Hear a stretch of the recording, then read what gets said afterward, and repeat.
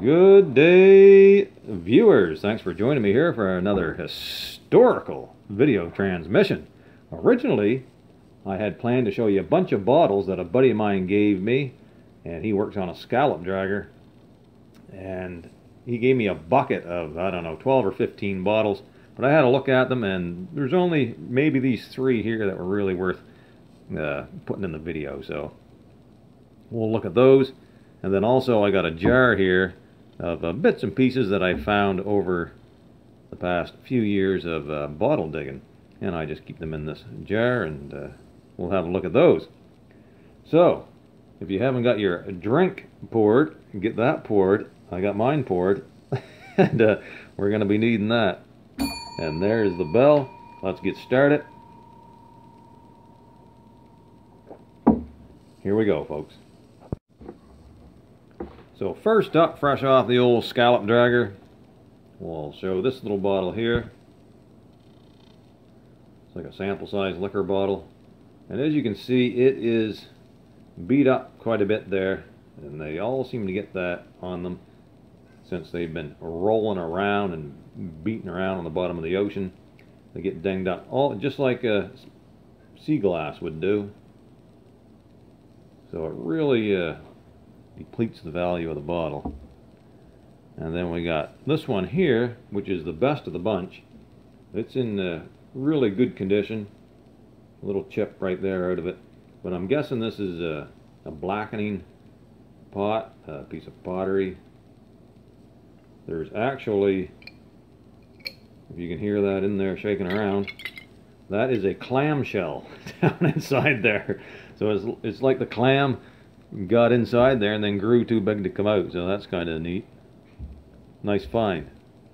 And then finally, for the old scallop dragger bottles, is this one here, which is a crown top, and it is a hand blown bottle, hand blown crown top, and it is a local bottle as well. Soda bottle, St. Stephen, New Brunswick, the International Drug Company, which happens to be a soda bottle company.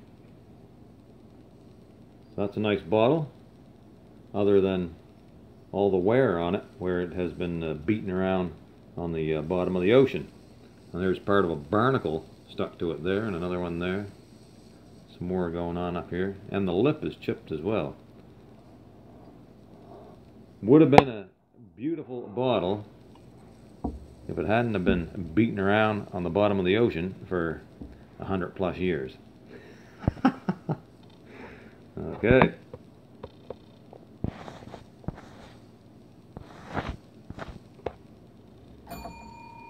Let's have a drink.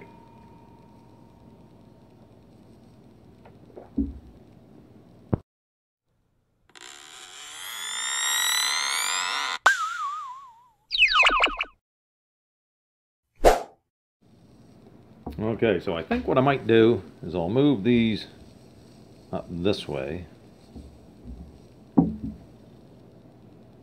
then I'll just dump this out on the table here, try to keep it all contained, and we'll separate it and go through it. Let me zoom in there. Maybe I'll stay zoomed in like that. I'll back up a little bit. Alright, so first off, there's a silver ring with appears to be a sapphire in it. I found that one, I think, 2 years ago. Dug that one up.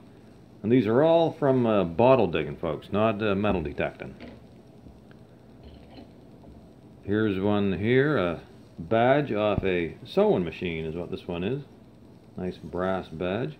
Wheeler and Wilson Manufacturing Company.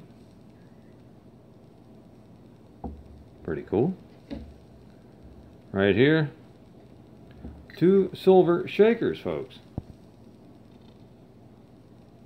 That's pretty neat. Miniature. Maybe they're like travel style. Kind of cool that got both of them. Well, we got a bunch of clay marbles. 1, 2, 3, 4, 5, 6, looks like 6 clay marbles, all different sizes. We set those up there. Yep.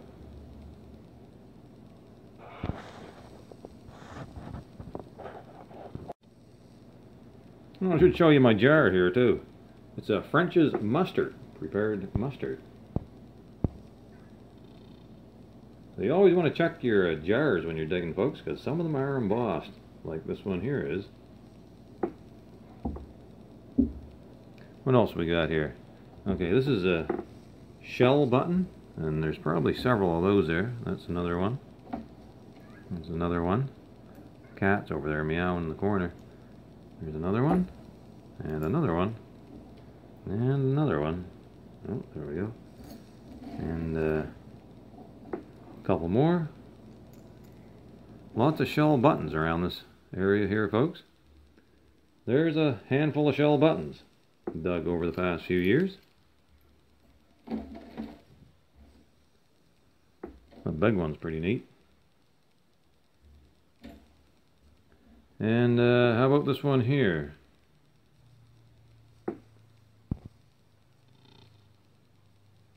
Overseas Battalion. Can't remember the details on this, but this is New Brunswick up here. 55th Overseas Battalion. I believe that was World War I, that one was from.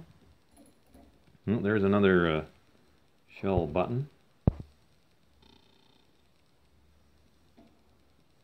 And here's some other buttons. These are bone buttons. 1, 2, 3. I thought I had more of them, but 3 bone buttons. And how about this here gold ring? That's a nice gold ring. Which way does it go? This way here, I think.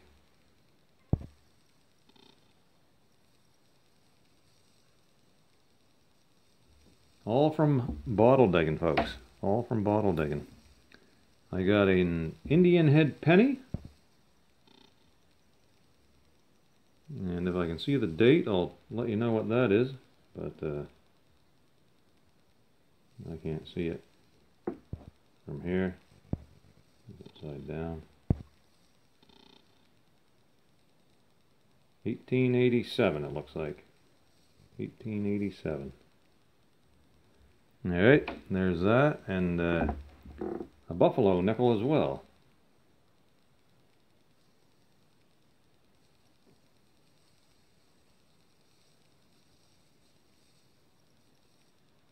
Pretty cool.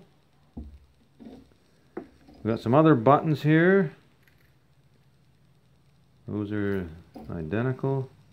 That's a different one. There's a couple more. I believe these were from World War I as well.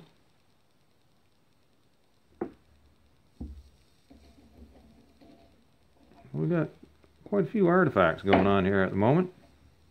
Here's a Merchant Marine button. Dug that one last year, I believe. Last summer.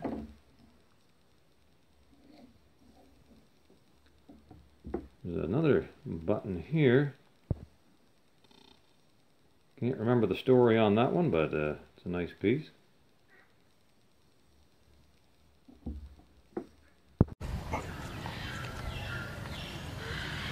Oh, what's it mean? Yeah, oh, yeah. Okay, so I had to transfer my footage over onto my desktop, and I took the opportunity to pour another drink, so let's have a smash of that. And get into the rest of these finds that were in the mustard jar.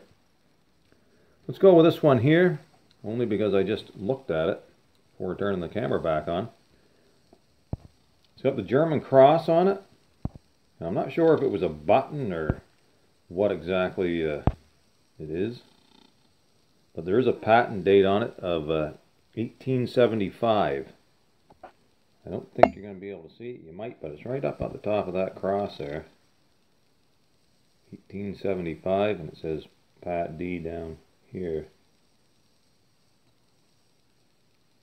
Interesting piece. I found that on a rock property line with some stuff that was right around the turn of the century. Found that last year. Those little clay marbles want to go all over the place. Here's a Great Seal button, and I believe this one was from 2 or 3 years ago. Nice button. Here's a button I found last fall, I believe. Nice button. And a pin. I believe I found this pin the very first year that I was digging. Check it out. Looks like some sort of mason's pin or something. However, I got it wrote down here what it is. It's the Grand International Auxiliary Brotherhood of Locomotive Engineers. Check it out. Pretty cool. Not sure what the date is on it, but it's all intact there. Neat find. Oh, ding ding. Drink time.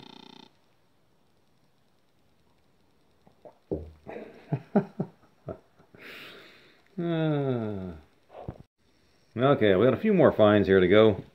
Here is a clipped something. It says vest off on it. You can get focused on it here. There we go.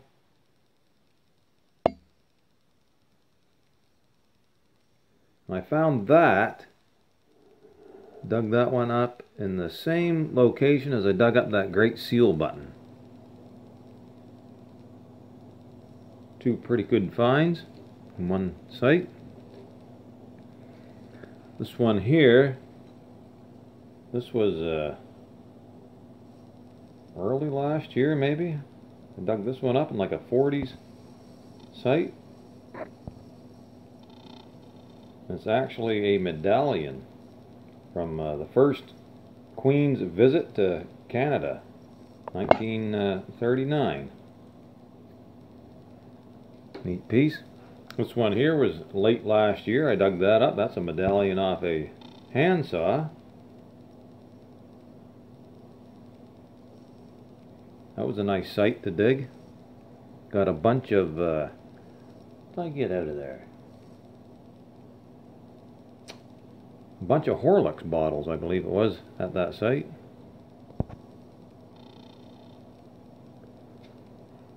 Here's a badge. T. McCavity & Sons Limited. 307. This is a worker's badge.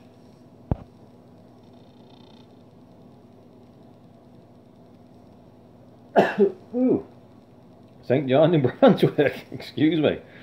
Worker number 307. Cool badge. And finally, we got one more, which came out of the same site as that badge there, is this guide pin. 1959. Guide license. That would be like a hunting guide. How cool is that? Alright folks, so that's going to be it for this one. Next video should be a digging video, so tune in for that. And hope you all have a great day.